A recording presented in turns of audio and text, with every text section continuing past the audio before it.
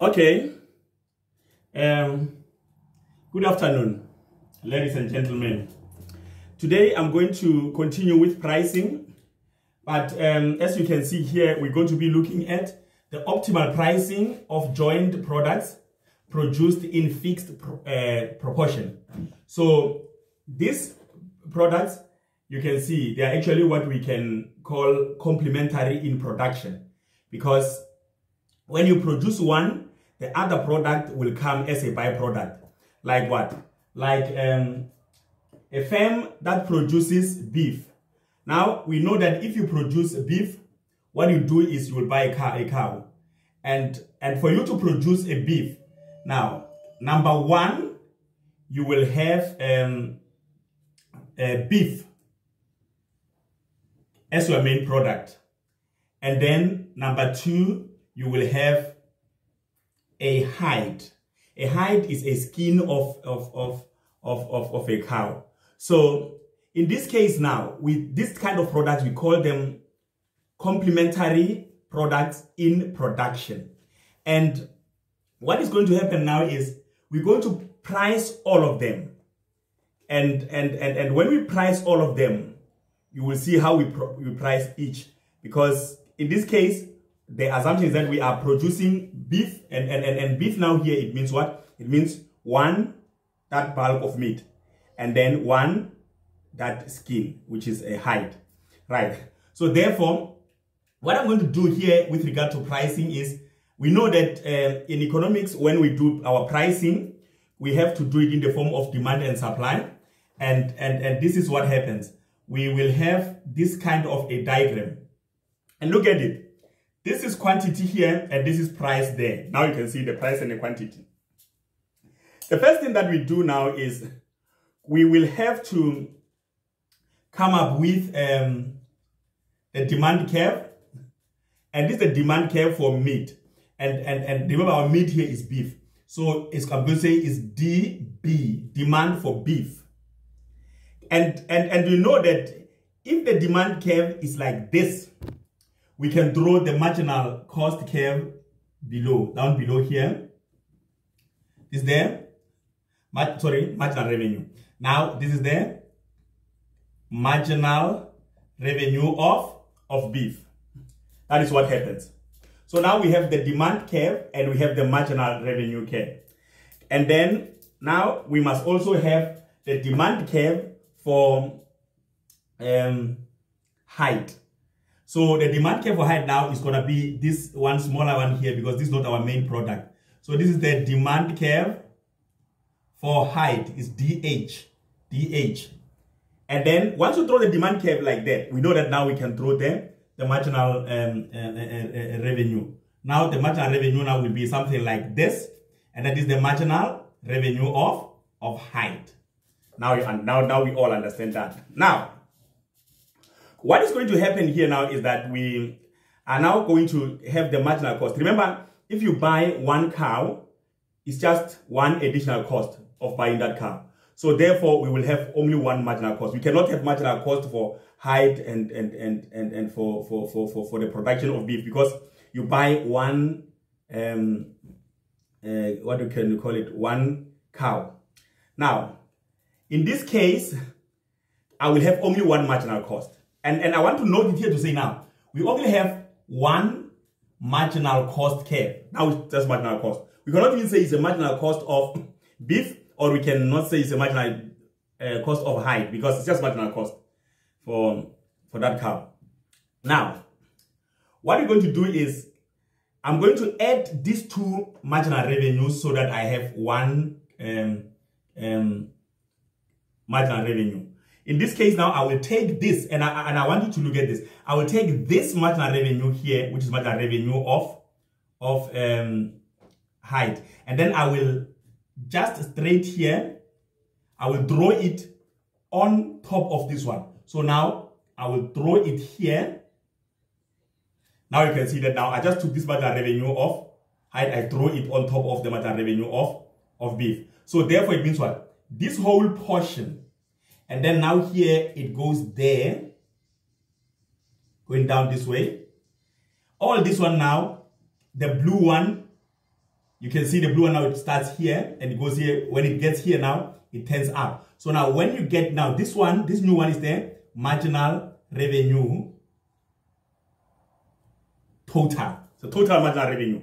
So therefore total marginal revenue, you can see now it's got some little bit corner here. It goes down and then there's a corner here. It goes down, further down. Now, marginal revenue is equal to marginal revenue of a beef plus marginal revenue of a hide. I want to make it clear so that you understand that this funny marginal revenue here is the sum of the two.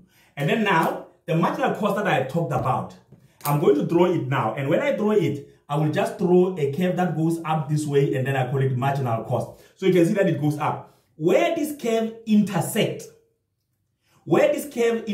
total marginal revenue, which is here, at this point here, this point there. Now, when we go up, where we touch the demand curve, it will be what? The price of beef. You can see that now from this profit maximizing point here, where marginal cost goes to total marginal revenue. When we go up, where we touch the demand curve for beef, now we can determine the price of beef. But now, from the very same point, which is the profit maximizing point, when we go down, where we touch the demand curve for height, then you can determine the price of height. Now we determine the price of height. So you can see that every time for us to determine the price, we must touch the demand curve, because as I said in the beginning, that the price is determined by demand curve. And I said that the demand curve is a price curve. That is what we said later. So therefore now, in this case, we can see that now the price of our main product, which is this one is BP, and then this is the price of main product. But now we've got the price of byproduct here. Byproduct is the product that comes as a substitute. Now, we have the price of byproduct here, and then now this is the price of the byproduct. But now we're going to sell both. So you can see that in this case, what we are doing now is we are selling beef for BP, and we're selling hide for pH. Now, when you go down here, now you will touch the point on Q. You can call it Q1. Q1 now will be the quantity that will be what? That will be produced. Q1 will be the quantity that will have to be produced.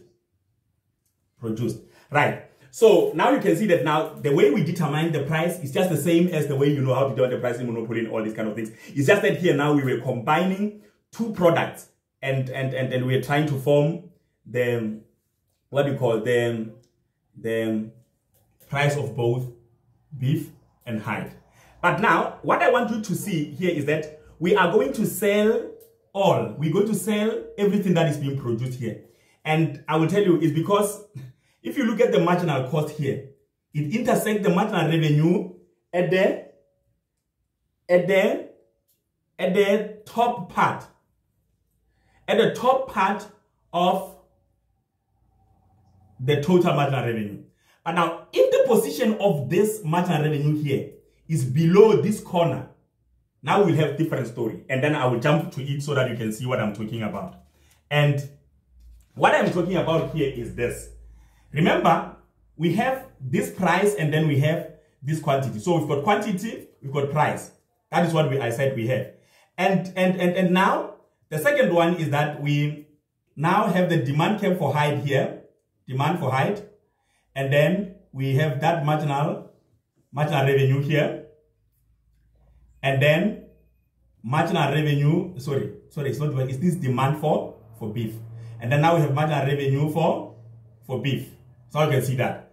And then I will move on now to say, where is the demand curve now? Demand curve for hide is here. And then marginal revenue for hide, marginal revenue for hide is here.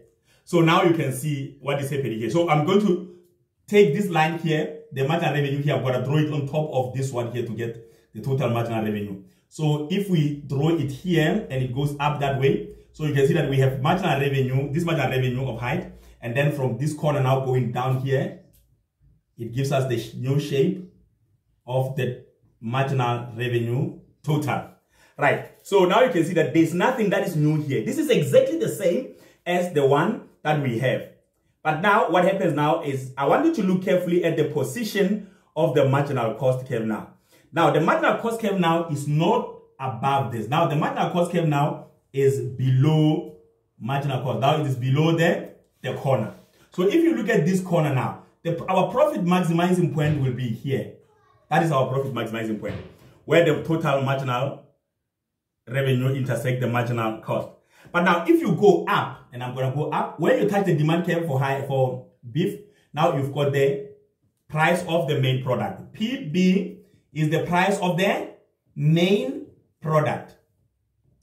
But now, which means now if you go down on the quantity axis, you will produce QB. Now beef, the quantity of beef will be here, down here. You can see that. But now, if you look at this now, we don't have the marginal revenue for hide here. So which means what? Which means in this case now, marginal revenue, which means in this case now, we cannot price the hide. The price of the hide now is going to be priced where marginal revenue of hide is equal to 0 now. Because there's no marginal revenue here. If you look at the marginal revenue here, it's probably going to be negative, which is below the line. So therefore, the price of hide now we price it here. Because you can see the marginal revenue here of hide is equal to 0. But if you go up, and when you touch the demand curve for hide, then you determine PH.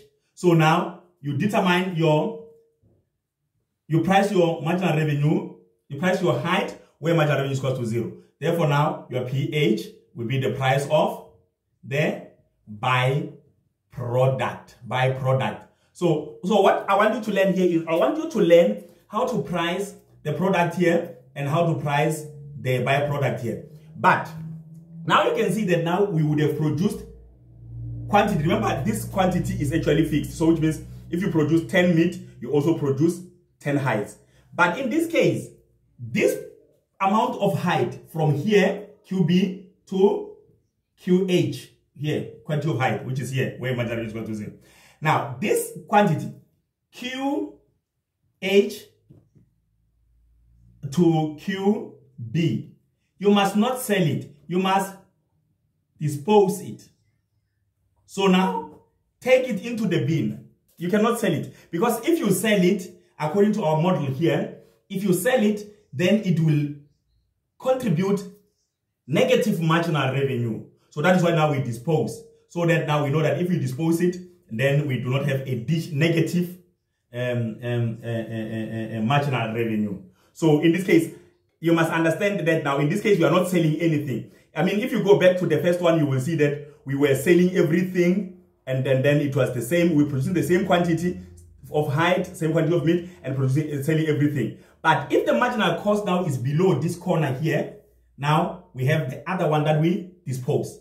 And now we will dispose QH, QB. That one must be thrown into the bin. So for now, let me end it here, because I think that if you go back and revise the first one to see what happens now if the marginal cost intersect the total marginal revenue at the top part of marginal revenue, we sell everything. But if it intersects it below, then we have to dispose some. Now we've got something that we have to dispose.